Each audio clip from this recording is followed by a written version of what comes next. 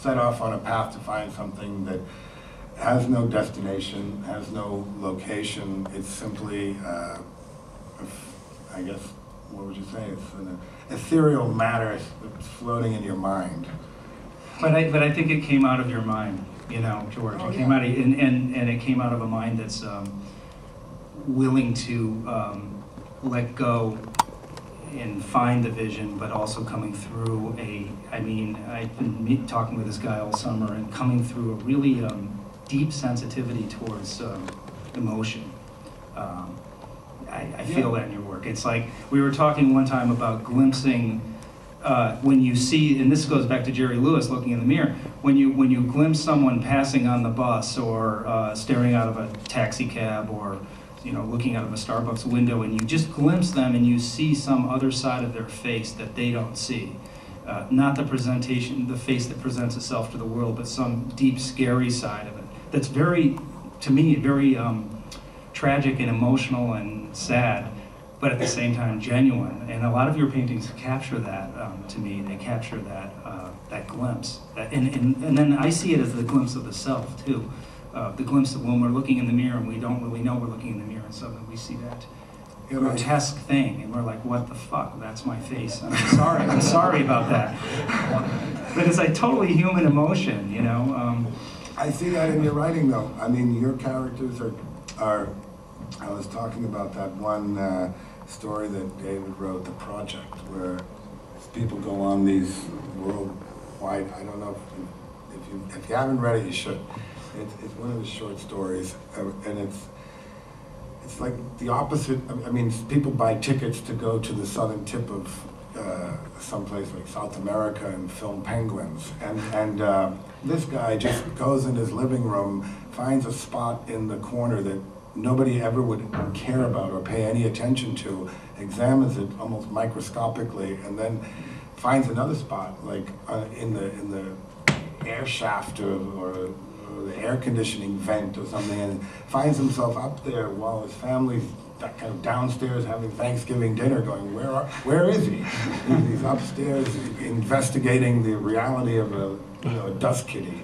And I think that's a really kind of those kind of characters, those kind of that you work with in your books. I think are the kind of characters that probably, I don't know, they make for an interesting subject for paintings as well. Yeah. I mean, and they're boxed up. I mean, the thing about a painting and a short story, one of the reasons why I write stories is because I can catch that voyeuristic glimpse, and then that's it. You get that photograph, you get that painting, and then you're left with, and you carry it forward for the rest of time, which is what I feel when I'm looking at your work. It's like, you got, okay, there's the butler. But how do you decide what language to use to describe them? That's the question that people might ask, a painter. Like, how do you decide that when you see somebody that in your mind looks like a Rembrandt, why would you paint them like, let's say,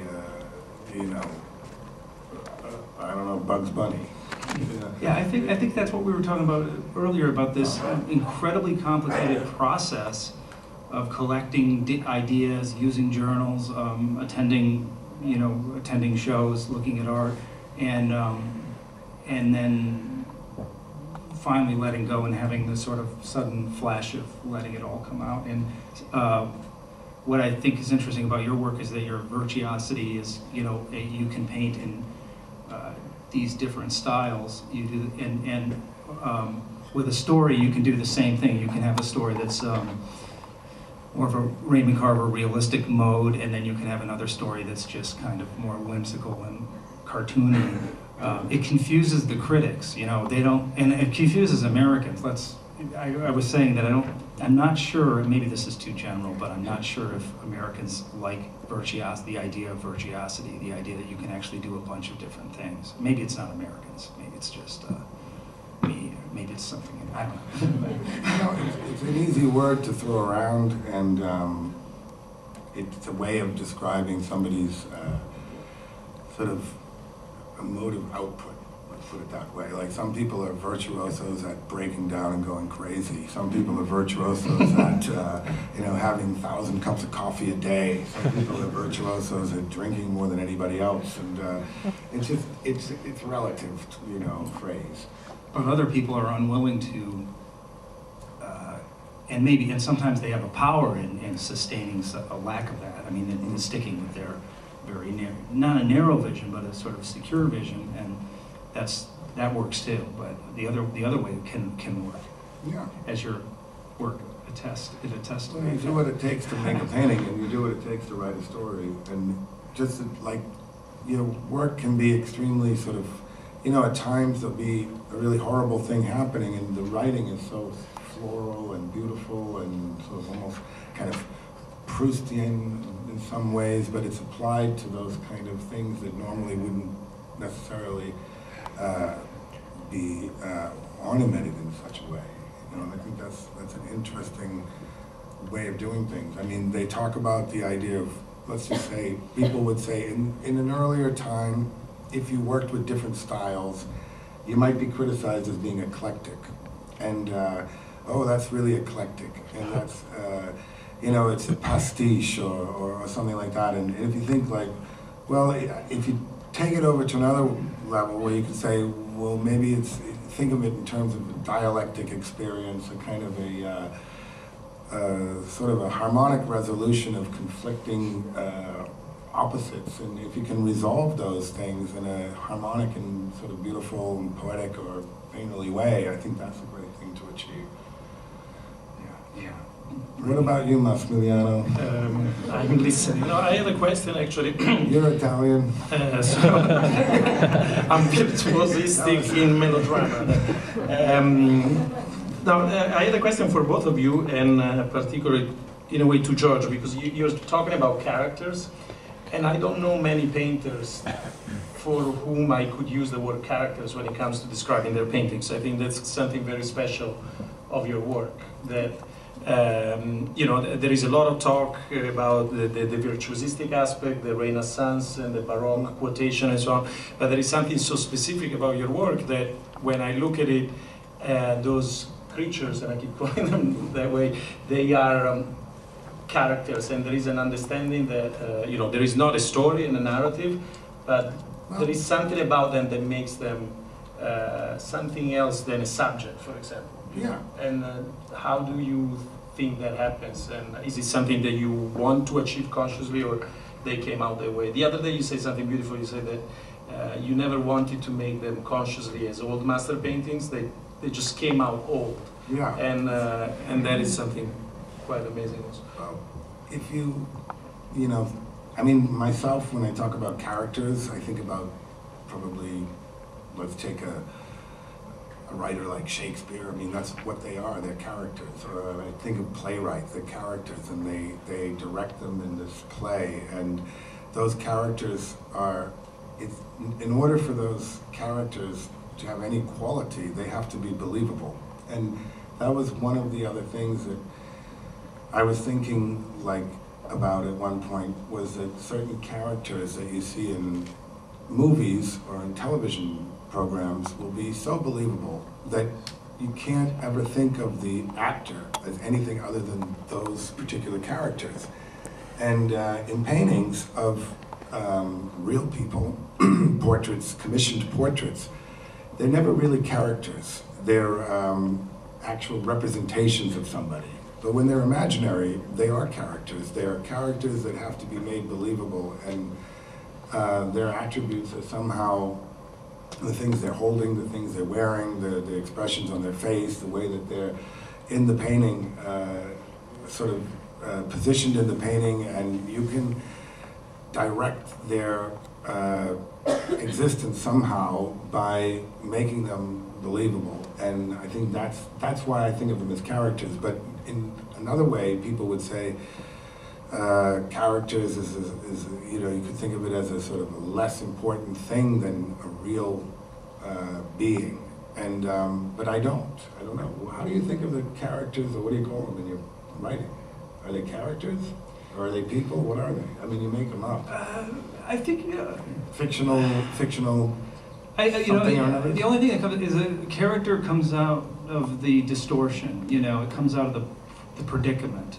It really does. It's a cliche to say, character is action or character is predicament or situation, but it really is. And even in that idea of looking in the mirror, that distortion that you see that's where your character. Otherwise, there's nothing. It's really just kind of it doesn't exist. In the literary world and probably in the art world too. I mean, that's why portraits are often not really fun to look at, because they're just kind of there, even no matter how great they are. I mean, they're just static, and they represent, I don't know, whoever. And you go to the museum, you look at them, and you're like, this is a brilliant, great, sitting of a character, and that's it. But you don't really get moved by them the way you do when you. I mean, Mona Lisa. I don't know that much about art, but Mona Lisa. What is it? Her mouth or something, right? I mean, it's like that mouth. It doesn't matter that she's. Yeah, it's a must.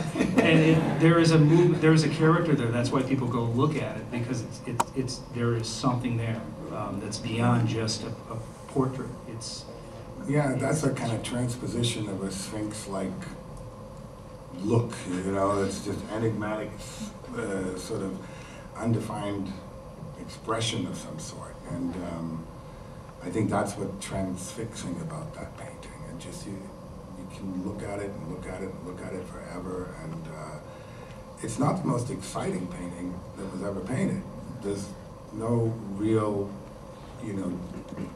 it's not a joyous or a happy or an ecstatic or a crazy painting, but maybe that's what it is. It's the craziest painting that was ever made because of that. I don't know. Like we said, you must know. You must going to reveal the identity of the moment as we speak. I don't know. I mean, outside of subject matter for art, when you think like that's another subject, let's say, is the idea of what constitutes subject matter in painting. Is it, at the time of, let's just say, the abstract expressionists, the dissolution of a kind of European concept of subject matter and turned into this new found language of painting that was a kind of, I guess you could say, a subjective experience of the painter and his feelings, and just, it didn't represent anything except those feelings. And but then as a viewer, I say this about the paintings upstairs in this abstract figuration room, that when I look at those paintings, Clement Greenberg and Harold Rosenberg said, you're not seeing faces, you're not seeing people, you're not seeing lampposts, you're not seeing a cat being bit by a dog, you're seeing brush strokes and you're seeing pure paint. And I just kept seeing faces and people and lampposts and trees and other kinds of things, and I thought, I'm just going to paint what it is that I see when I look at those paintings and transcribe all of what it is that I think I see when I look at abstraction. And even, I think the key is it's what you think you see that you're painting. And maybe it's what you think is real that you're right about. Yeah. I was thinking about, when you were talking about abstraction, that evolutionary neurologists now think that the ability to see abstraction, and when you see abstraction, we had to be able to distinguish objects that were camouflaged in a kind of chaotic landscape. So we were always looking for that recognizable object in the abstraction. And I don't know why that was popping into my head while you were talking. So, but I don't know. I guess I kind of, again, to go back to the idea of visions and dreams that are really deep. I mean, something about the Greek, you mentioned the Greeks, and I was thinking about the Furies and the idea of these entities that were subsurface, that were sort of controlling everything. I'm not sure. All I know is that I began writing stories that got published after going to the Harper show like 15, 17 years ago. And I know Hopper's kind of almost a cliche, but looking at the Hoppers, I was like, you know, I can write about solitude and isolation. I don't have to have a bunch of stuff going on. I can write about this kind of situation, almost a physical feeling. And then I started writing, and then years later, the Tate Museum contacted me about their Hopper show, and I said, how? You know, and they were like, well, your work, and it all kind of came around. I'm like, okay, maybe that meant something. But so it's kind of, I think it's really, the process is huge and deep for me, and it doesn't always work. Sometimes I, you know, go through this long process, and then the end product is just thrown away, tossed out. But yeah, I mean, I guess the idea of like, and kind of say an American art, what is that? You know, and Harper represents like a concept of American art, which is kind of weird to me. The idea that there's there's a nationalistic tag put on kind of painting of some sort. That there's European art, there's American art, African art, there's, you know, Spanish art, and it's like, sure, the people come from somewhere and they bring their culture to the table wherever they go and express it, but he seems to be particularly iconic of an American form of art.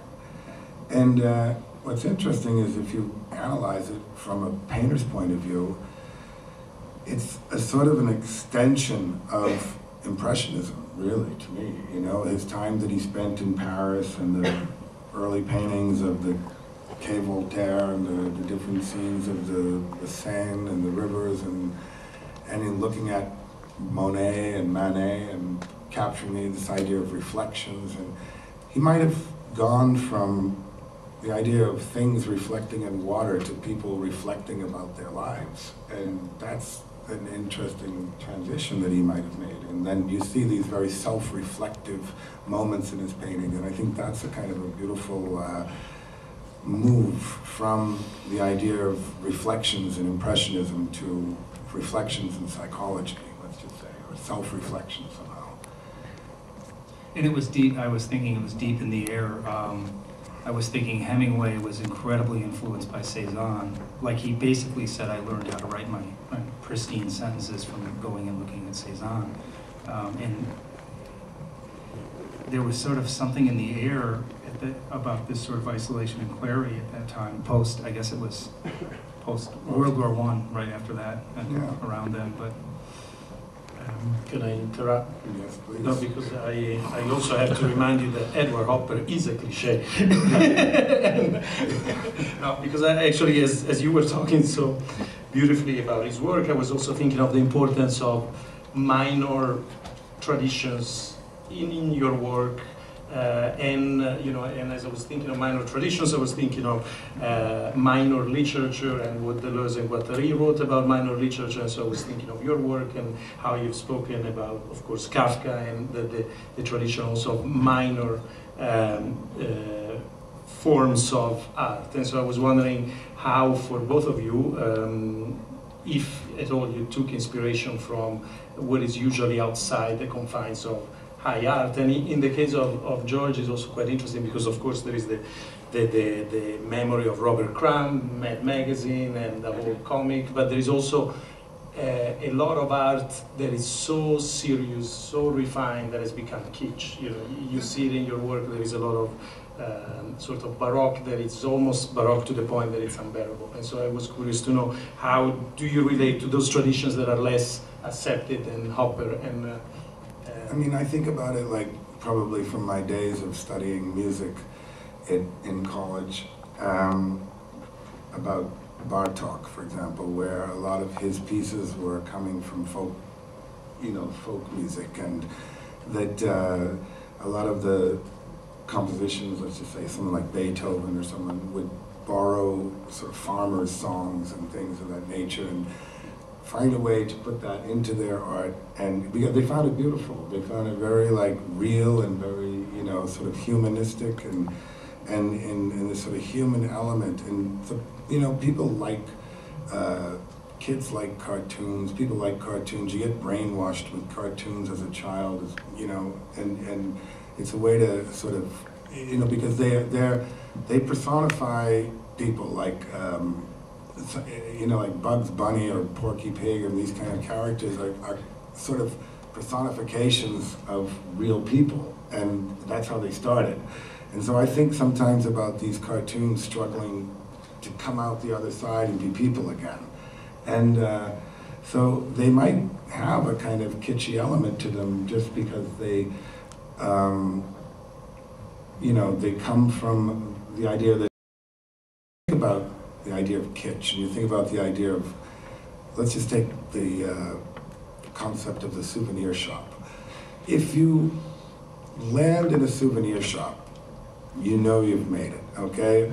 There's only so much art that you're ever going to see in a souvenir shop that's actual fine art. You might see the Pieta of Michelangelo being sold all over the world.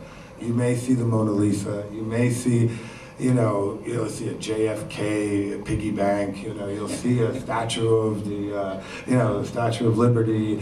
And if one of your works of art finally makes it to the level of a souvenir shop in that degree, then you really are up there on the top of the ladder. And, you know, so I mean, I don't know how that works, but that's just sort of the truth. Maybe that's why they...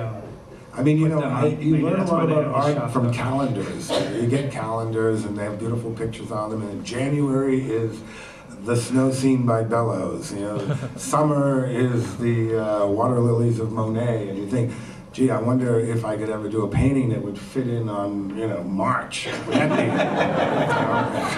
you know, I wonder if, and sort of, I mean, I guess, I don't know, but I don't have a, I don't like to try to think of ways of defining genres of paintings on those kind of levels. I think if something means a lot to somebody, then nobody really has the right to put it down. If somebody really loves that little, you know, plastic doll on their bureau, then why isn't it, you know, important? Why can't that be important? So I guess, yeah, you can draw from the emotional response to things and make a connection between that, and sort of hope that your own work that might draw in those, you know, those responses will I don't know, be shared by others somehow. It kind of makes me think about like Finnegan's Awake, the Night book, Joyce's Night book, and the kind of submerged nightmare dreamscape that